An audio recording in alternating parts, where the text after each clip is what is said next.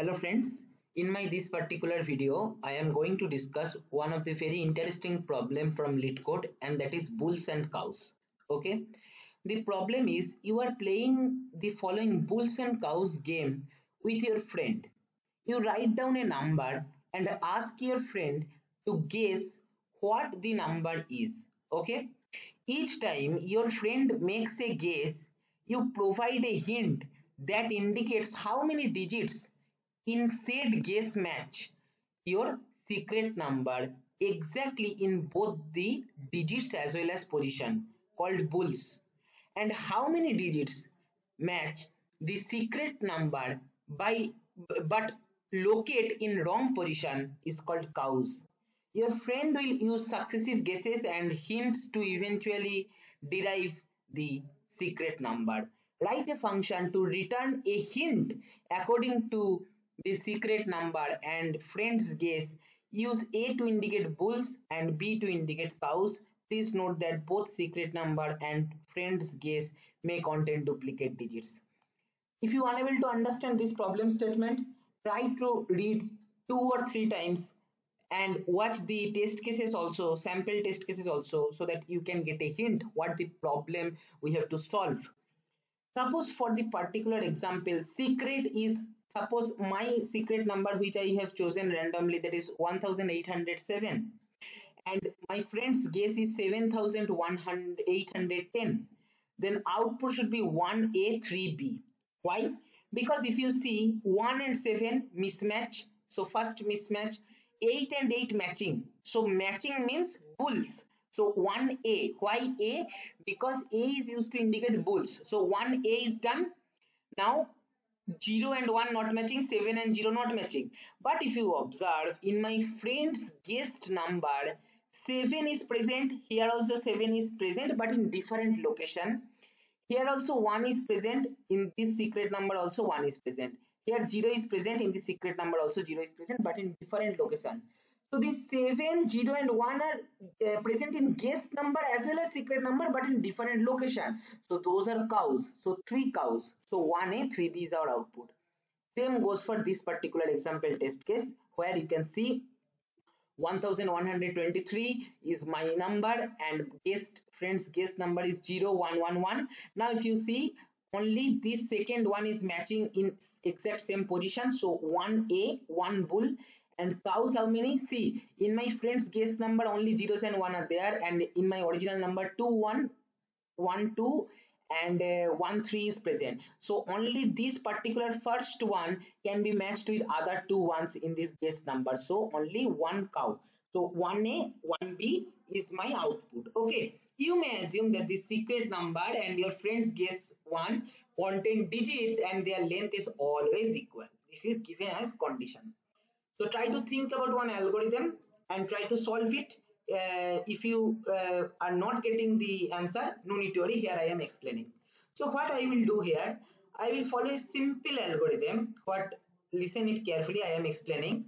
Suppose this is my number which I have guessed randomly, which I have taken in my mind, and this is my friend's guessed number. Now bulls mean exactly at same location if it is matching, and cows means if it is not matching, if it is matching but not in the same location. So what we will do, we will traverse from the beginning to the end of our 2 input strings. These numbers are given as a string in the question, and if matching is there, exactly caret I for the first string is equal to caret I of the second string, then we will increment our bulls. Otherwise, the non-matching things we will store in 2 different hash map. Okay, so what I will do, see, I am traversing from beginning to the end. So first define bulls as 0. Now what I will do, see, first one 1 and 7 mismatch. So what we will do, bulls equal to 0 only, it will be there.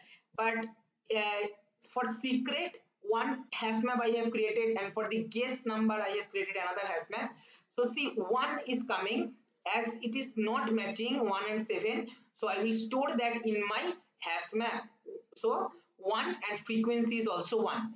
7 it is appearing for the first time, so 1. Okay, that is number or character and the frequency I am storing in my hash map. Now second character matching, so bulls will be 1. Third character 0 and 1 not matching, store that, so 0 frequency is 1 and 1 frequency is 1. Next 7 here appearing and 0 here appearing, mismatch, so bulls will not be incremented, but we will put the frequency of 7 as 1 and the frequency of 0 as 1 in my guess number. Suppose again here 0 comes and here suppose randomly I'm taking 7 comes, so again mismatch, but here whether we will add again, no, we will here 0 mismatch, so we will increment this 0 and here 7 is there, so we have to put 7 in the case number, so here we will put 7 as 2. Okay, so like this, that is the frequency we will store. If it is mismatch, then we will store the frequencies. That's what I want to say. Now when we have this particular picture, what we will do, after iteration itself we can get the bulls number, but how to get the cows number?